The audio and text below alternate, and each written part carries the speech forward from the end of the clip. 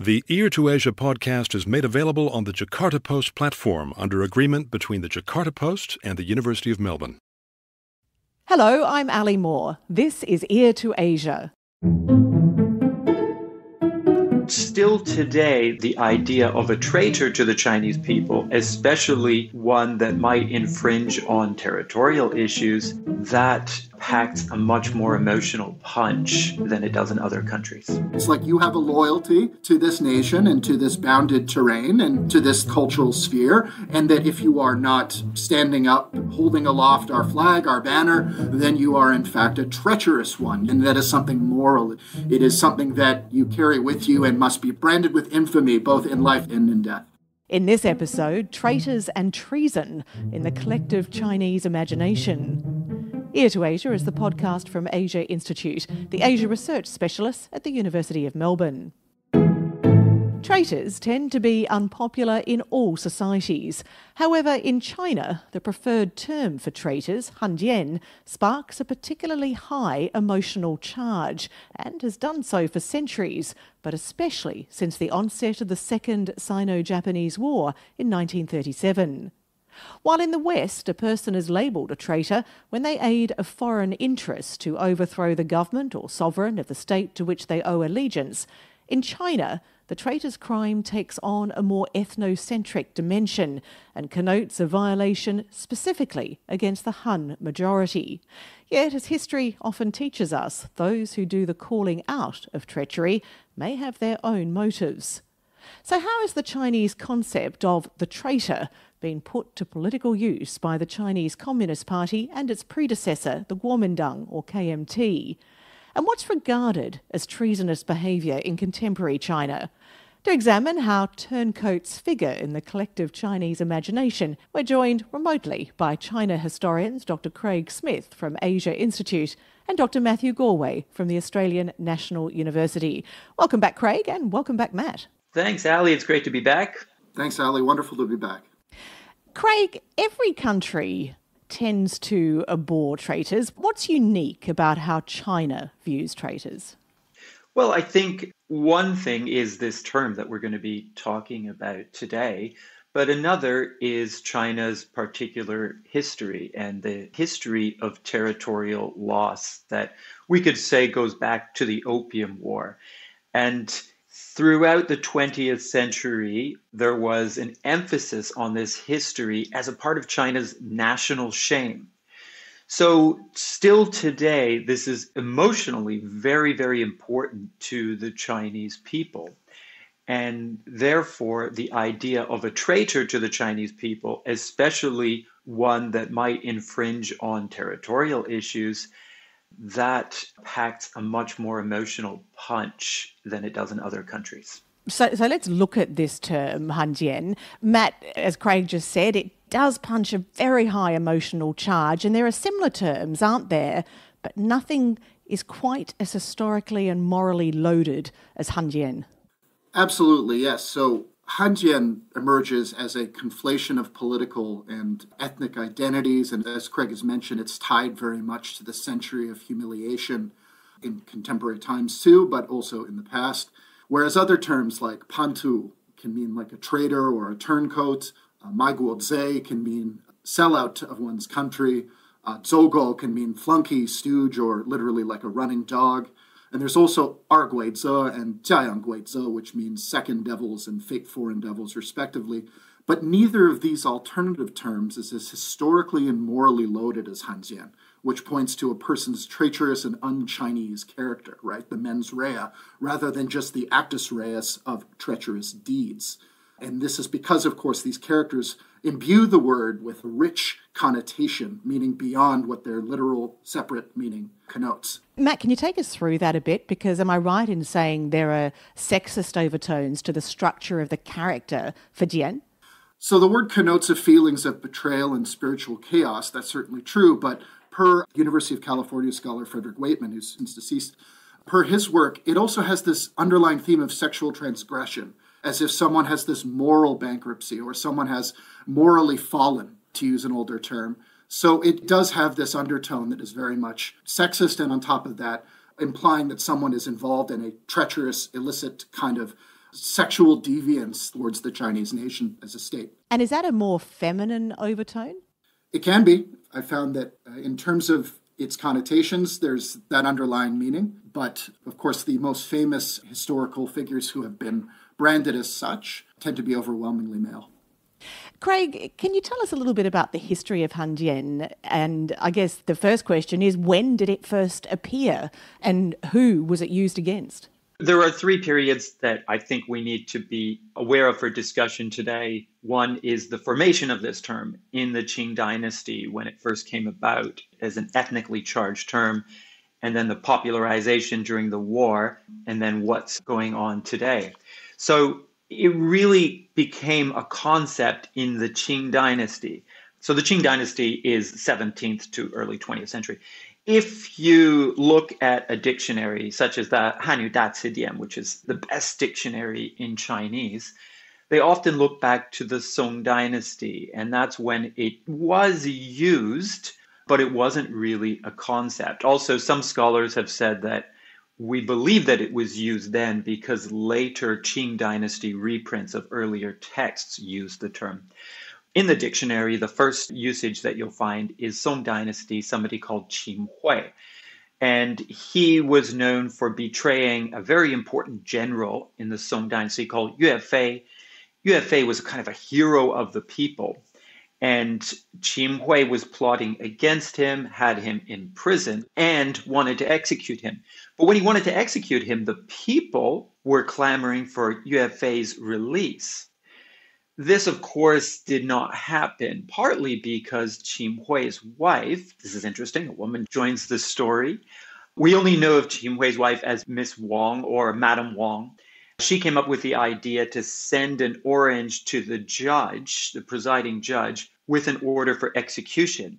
And because of this, the people would not know about the execution, and it was successful, and Yue Fei was executed. So that's the first usage of the term, but we're not sure it was actually used at that time. And then in the Qing dynasty, when it became particularly ethnically charged, Craig, can we just unpack that a little? Because that was because of the Manchu rulers and those Han Chinese who worked with the Manchu being seen as traitors, wasn't it? That's right. So the Qing dynasty, we have the first real rise of the term. So it becomes a real concept during this period. And the reason for that is, as you said, the Manchu ruling elite were presiding over all of China. So at that time, the Han Chinese were still the majority of the people, but they had very little political power, especially at the beginning of the dynasty. And so those who literally and figuratively opened the gates to what were seen as northern barbarians, let them into Beijing, let them have power, and essentially collaborated with them. This is an important term, collaboration here. Those were the first to be considered hànjiān. They were the first traitors to the Han people. Now, as we get later in the Qing dynasty, the political power of Han Chinese actually changes a bit. Han Chinese are allowed into increasingly more political positions in the government. Of course, still the Manchu control the power until we have a revolution. So leading up to the 1911 revolution, people like Sun Yat-sen, who's considered the father of the nation today, were clamoring for a Han Chinese country. So they wanted an ethnic nation state. And that's when we also see this term commonly used to refer to those working with the Manchu elite. And Matt, in terms of when the term entered, I guess, the popular discourse, is it fair to say that it was the Second Sino-Japanese War where it really came to the fore?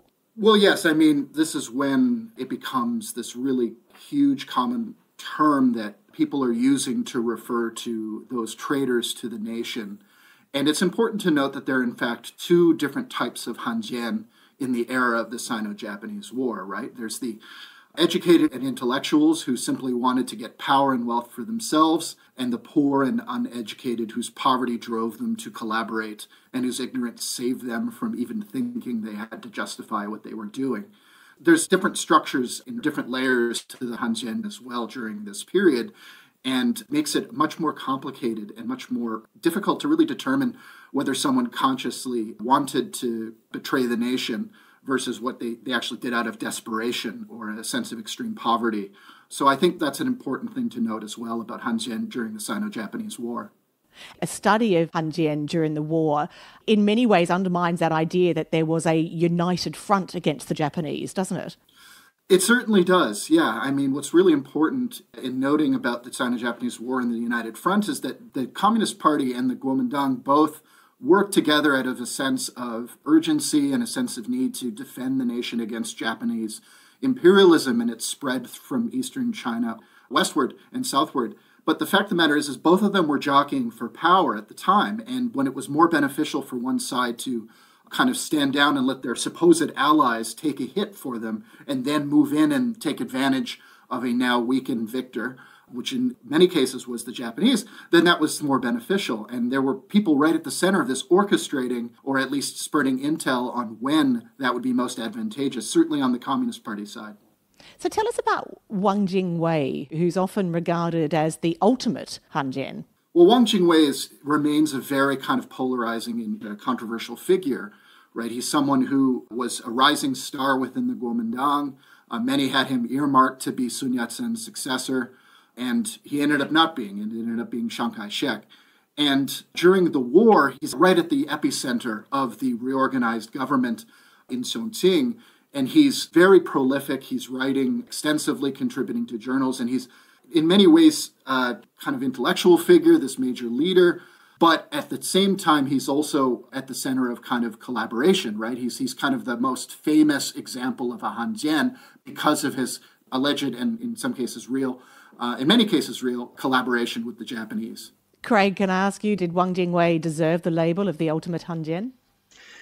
I suppose what really happened to Wang Jingwei was he chose the wrong side. Now, at that time in Chinese history, the Chinese people really could not choose their future. And Wang Jingwei wanted to turn that around. So thinking about the way he looked at things for a few minutes, when Wang Jingwei was critical of Mao Zedong and Chiang Kai-shek and the competing factions that he was trying to deal with, he said, well, the Communist Party, they're hànjiān because they're working with foreign aggressors. They're working with the Soviets. They're working with the Russians. And then looking at Chiang Kai-shek, he said they're working with the Americans. So Wang and mostly his subordinates, at this time, they said there's actually two kinds of imperialism that are encroaching on China today. There's white imperialism, and Chiang Kai-shek's working with those guys. And then there's red imperialism, and Mao and the CCP are working with those guys. One kind of way of looking at this is that because Wang Jingwei chose to work with the Japanese, he didn't really want to be honest. He wanted a peace movement. He today is seen as the Da Hànjiān, the great traitor to the Chinese people. So it's understandable from a historical perspective, but looking back and trying to understand it from his perspective, it's a pretty complicated thing, actually. I know, it's an incredibly complicated time. Craig, what actually happened to those who were considered to be collaborators with the Japanese under both the Kuomintang and also under the Communist Party? What happened to these people? Well, there were trials right across China after the war, and a lot of people were executed. A lot of people were put in prison, sometimes for a very long period. Of course, you had two competing governments after that. So you have the Kuomintang and you have the Communist Party. And they often had different ideas on who was a hànjiān. So, for instance, Zhou Zuoran, who was the brother of Lu Xun, who was China's most famous writer in the early 20th century. Zhou Zuoran was an intellectual legend himself. And he was considered a great hànjiān for being the Minister of Education under the Japanese government in Beijing. But he always tried to argue that actually he was doing it for China. And although his trial after the war was a very big ordeal and he was imprisoned, he was released a few years later and managed to live out his days. And I think a lot of hànjiān are like that, especially the more important ones. A lot of them did survive. A lot of them ended up moving to other countries, Southeast Asia. Some of them moved to the United States. They kind of moved all over the world, and it can be problems today for their children, for their grandchildren. So now we have a lot of people are politically accused when it turns out that their grandparents or their parents actually worked with the Japanese. They collaborated. I'll return to what's happened to descendants a little later, but Matt, tell us about Yuan Shu. A spy for all sides, it seemed. Was he also considered hànjiān? He was. Yuan Shu was a very mysterious figure because, as you said, he had many allegiances. As many as 5 major organizations were the target of his infiltration during his career as an intelligence officer and spy. He participated in the Northern Expedition in 1926. He studied journalism in Japan, where he first encountered leftist radical works. He returns to China, goes underground as a communist. Because of his fluency in Japanese, he serves as a Japan specialist for the Kuomintang, the KMT, as well as the CCP, and sometimes simultaneously. His spy career begins in the early 30s, and he mingles with very important figures, some of whom also branded as hànjiān. It is through these connections that he's able to infiltrate the Japanese foreign ministry. During this time, he develops a reputation as very much a 5-faced spy. Unfortunately for him, because of his association with those who, of course, were branded as collaborators, as hànjiān, he too is branded as such. So according to many posthumous sources, he received this derisive title for his involvement with one figure, Pan Hànjiān, who was also branded as a hànjiān and a traitor, and who died in prison. And per Yuan Shu's own son's account in his book, 我的父亲 Yuan Shu, My Father Yuan Shu was, in 1965, pronounced a Kuomintang collaborator, Kuomintang agent, and Japanese agent at the same time, and then also as a hànjiān, and sentenced to 12 years in prison. And he would spend an additional 8 years in prison after that because of the outbreak of the Cultural Revolution. That's the long story of Yuan Shu. Is he well known as a very prominent hànjiān? Not nearly as much as others, that's for sure. He's remembered more for his espionage work and his ability to infiltrate so many different organizations. And of course, he was, once upon his release, he was declared rehabilitated. Pan Hànjiān was posthumously rehabilitated because, of course, he died in prison. So I think the public record remembers Yuan Shu a little bit more favorably for his role in collecting intelligence, and he's remembered less so these days as a traitor or hànjiān. But certainly during those times, he was very publicly known for his, or at least more publicly known for his work with the Japanese. You're listening to Ear to Asia from Asia Institute at the University of Melbourne. And just a reminder to listeners about Asia Institute's online publication on Asia and its societies, politics and cultures. It's called the Melbourne Asia Review. It's free to read and it's open access at melbourneasiareview.edu.au.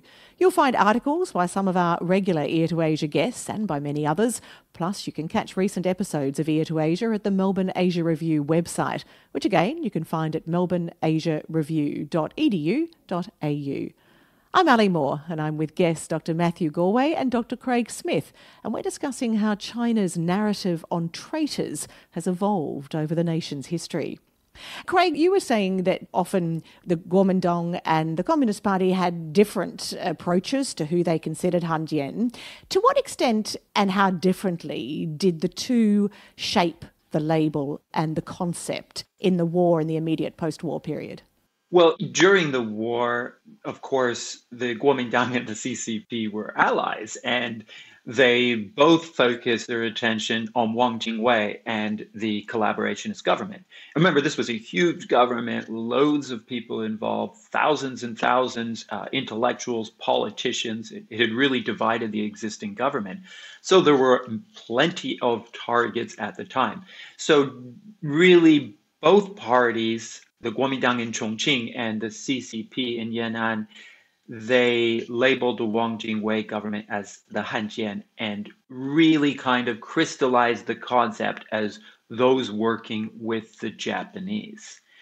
After the war, it becomes a little bit more complicated because both sides started accusing each other of being hànjiān, but we see the concept kind of dwindle away for a while after the war because it was already understood at this point that hànjiān meant you were a collaborator. You were one that was working with the Japanese.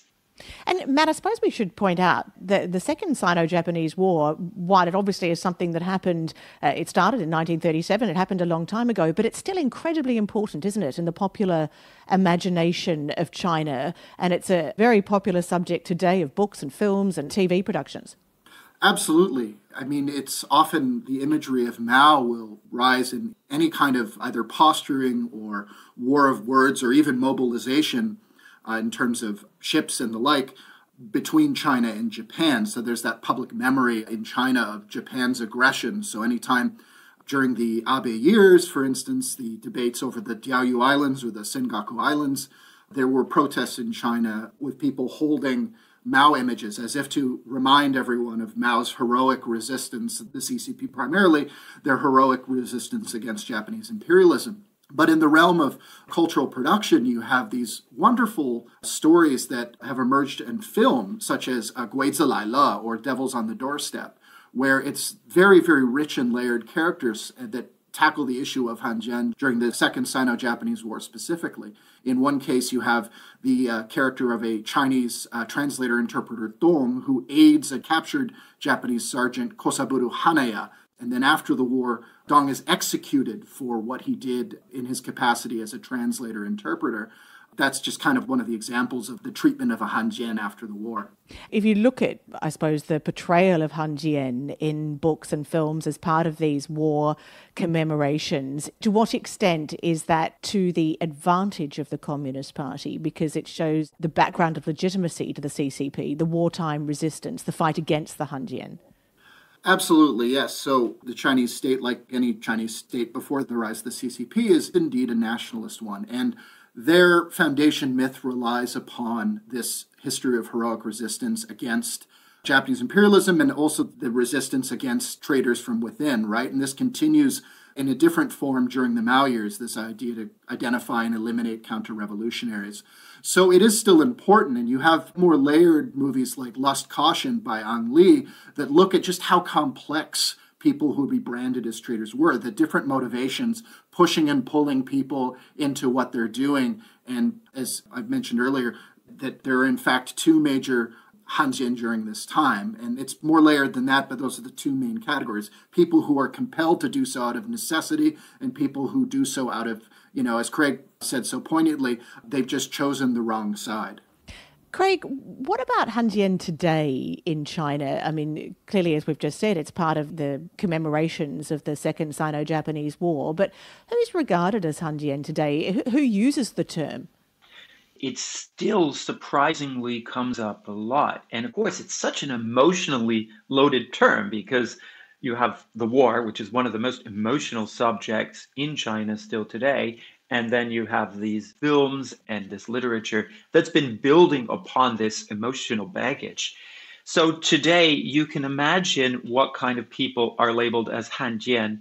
People who are supportive of democracy movements in Hong Kong, people who are supportive of the government in Taiwan, anybody who works with the Americans. So just about a month ago, Mike Pompeo appeared with Miles Yu, who is a historian of Chinese descent. Actually, I think he was born in China, and he's now a professor in the United States, a professor of history.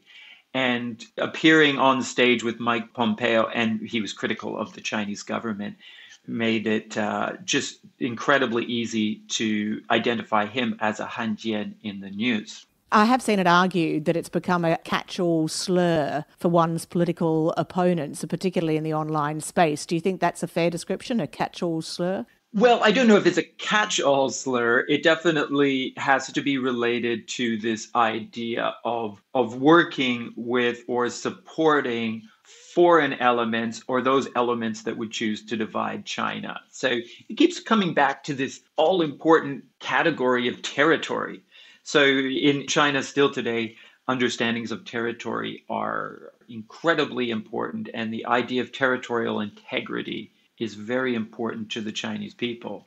So obviously, that's why Hong Kong and Taiwan are key elements. And Tsai Ing-wen, the current president of Taiwan, is regularly called a hànjiān for her work in what a lot of people would see is dividing China, that she's seen as an independence advocate in Taiwan and incredibly popular these days.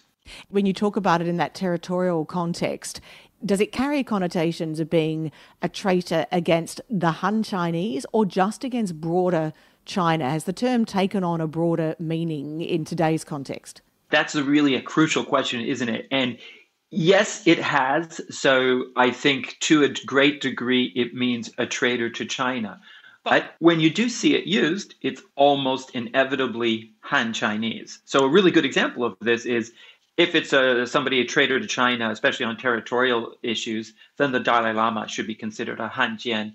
But people generally don't use that term to refer to the Dalai Lama. They refer it to Han Chinese that support him, that meet with him, that advocate any of his views. So there is still that connection to Han Chinese. Matt, how do you see the line being drawn in China between, I guess, political opponents or political pariahs and outright traitors? You know, how clear is the line, if you like? It can be pretty blurred. I think of two specific instances that come to mind, much more contemporary than, say, the Mao years or even the Deng years. But one instance about a decade ago was when this very prolific social scientist, historian Yan Zhongnian was at a book signing for the release of his book Kangxi Dadi, or the Kangxi Emperor. And he was in Wuxi in eastern China. And this guy had become a household name because of his popular lectures that were broadcast on the CCTV. And he was leaning down to sign a copy of his book. And then this man named Huang Haiqing goes up and just slaps him across the face. And as he's being pulled away by the authorities, he yells, "Hànjiān, Hànjiān," before the crowd. The reason behind Huang's doing so was that he argued that this particular scholar was whitewashing the brutal and barbaric nature of the Manchus when they were ruling over China. So it can even be in the academic sphere related to this idea that someone who is even writing about China's history under the Manchus or others could be a hànjiān. He was condemned roundly in the intellectual community for this, but he found many supporters online for his act, calling him a brave warrior and defender of Chinese integrity. And then more recently, in 2016, the suspension of Ren Zhiqiang's CCP membership over some of his Weibo posts online, the social media platform that's very common in China at the days. And it was very widely lauded by China's new leftists, many of its leftist academics and some public figures, because they believed that he was corrupt and that, in fact, he was an example of hànjiān. And because of his corruption, he was, in fact, a traitor to the CCP and a traitor to the nation. So it does have a very elastic meaning. It can mean someone who's betrayed in their duty to tell history a certain way and to acknowledge X, Y, and Z about the historical past. And it can also be in reference to what one does in their capacity as a prolific figure, as a CCP party member. And then, as Craig said as well, it can be thrown around rather cavalierly in reference to important figures in Taiwan and Hong Kong. And Matt, is it used by the leadership, the political leadership in China? I haven't seen it in my own readings of materials produced by the CCP in recent times, and it was very rarely used, as Craig had already mentioned, back during the Mao years because, of course, the shift had gone towards identifying and eliminating class enemies. But it does pop up from time to time online, and whether or not that is someone parroting what they hear a local official say, I'm not entirely sure, but I cannot say authoritatively that major CCP figures are actively using it in popular discourse today.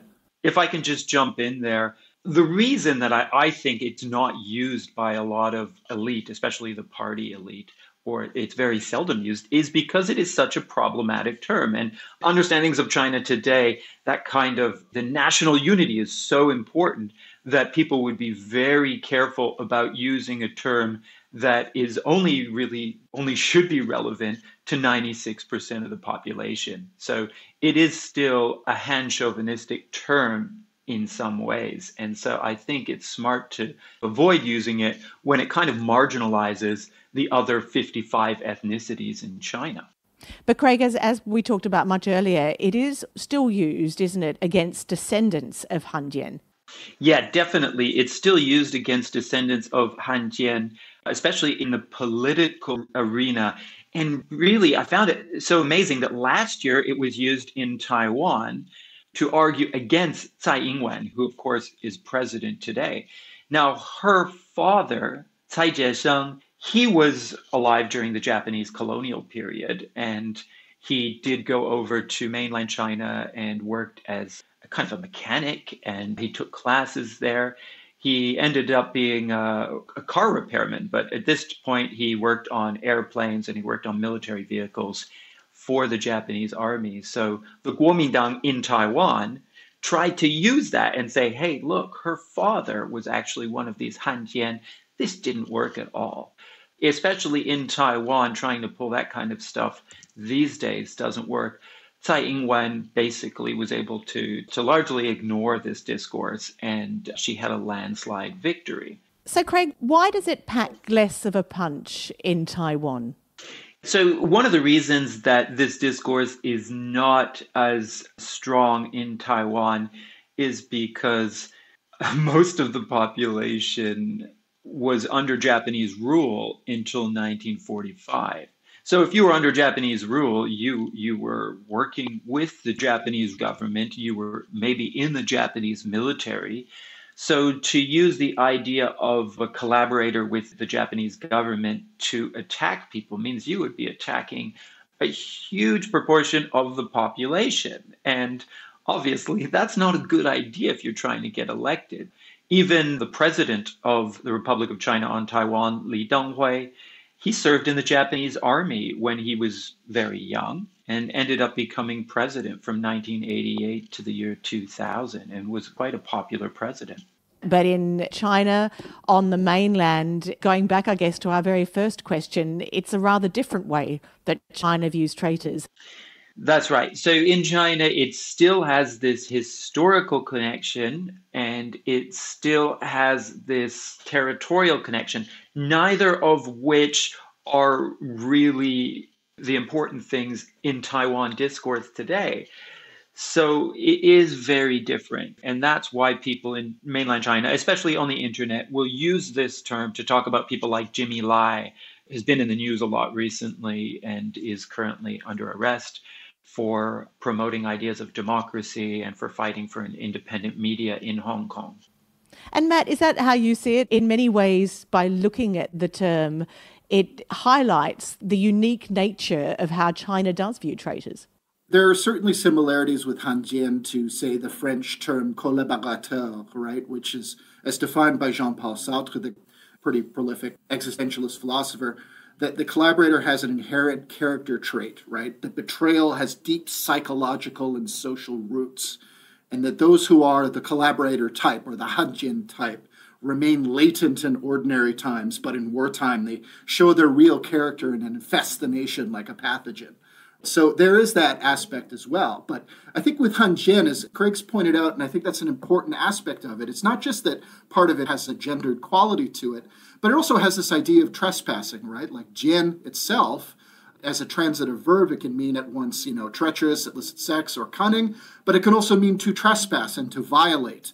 That just triggers not only that historic humiliation that China experienced from the Opium Wars up until, of course, the establishment of the PRC, but also on that, again, that importance of territorial integrity, this bounded space that exists, and that is China. And that can, per the CCP leaders and theorists, that can also be very much the Sinosphere, including Hong Kong and Taiwan. It's like you have a loyalty to this nation and to this bounded terrain and to this cultural sphere, and that if you are not standing up, holding aloft our flag, our banner, then you are in fact a treacherous one. And that is something moral. It is deep-rooted. It is something that you carry with you and must be branded with infamy, both in life and in death. This idea of being unfaithful is at the center of this term, because the term hànjiān, which the original character for jian was simply 3 women. So it means you're sleeping around. It is a fascinating conversation. Who knew so much could be packed into, 2 characters and one term that has survived through the ages. Both of you, thank you so much for your insights. Great. Thanks very much, Ali. Thank you so much, Ali. Great to be here. Our guests have been China historians Dr. Craig Smith from Asia Institute and Dr. Matthew Galway from the Australian National University. Ear to Asia is brought to you by Asia Institute of the University of Melbourne. You can find more information about this and all our other episodes at the Asia Institute website.